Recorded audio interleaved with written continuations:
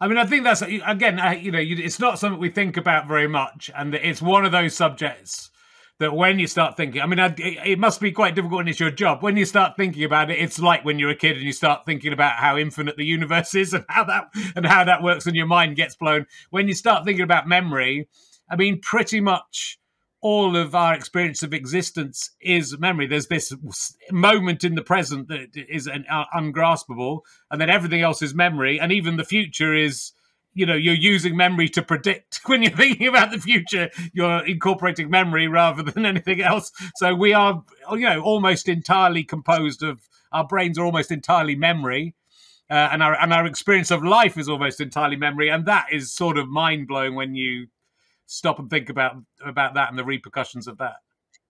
That's right. Yeah. As I mentioned in the book, Danny Kahneman, who won the Nobel Prize for his decision-making research, talks about the idea that there's the experiencing self that does things and lives life.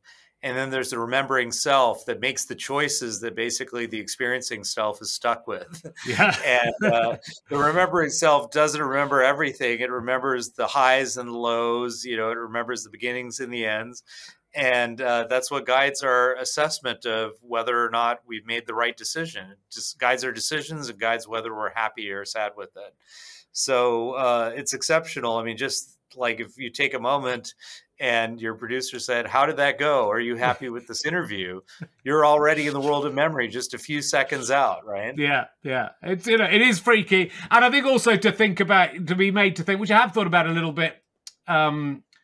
In my podcast, I've ended up interviewing a couple of ex-girlfriends who have been successful and then we've ended up talking about why we're no longer together in the interview, and their memory of why we broke up is entirely different than my memory of why we broke up.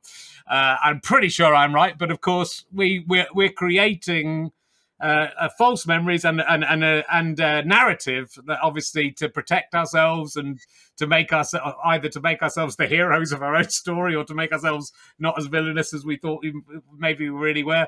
But it's sort of interesting how unreliable memory is as well. Yeah, I think we can remember often very accurately, but there are times where we can go off the rails. And then there's many points in between. I think sometimes if we remember one part of an event correctly, we'll assume everything else is also 100% accurate. And I like to say there's no such thing as photographic memory because memory is more like a painting than a photograph. Yeah, that's great. So if I'm trying to paint a picture of you right now, I might be able to get some details that are really quite accurate. And I might be able to get some things that are distorted and inaccurate and violate some important aspects of your appearance. And I might put some things that are neither true nor false, but they're just reflections of my own interpretation and perspective. And I think this falls into the category of where you and your ex-girlfriends might differ. Yeah. I think I talk about in the book this line from Star Wars where he says that many of the truths that we cling to depend on our own perspectives. And it's absolutely true. And you can even find that what happens is your beliefs in the present will color those memories. So even if you're in a healthy relationship at the moment, which I hope you are. I hope so too. Yeah, we won't go there, I guess. But even if you're in a healthy relationship and if you get into a conflict with your partner, it's really easy to think of all the things that have gone wrong, all the things that they've said to make you angry. And then you make up and everything's good. And not only can you not remember those things, but you can't even remember what you fought about, right? It's very true. So our feelings, our beliefs in the moment are shaping our narratives of the past. And those narratives can completely change if our feelings and beliefs change.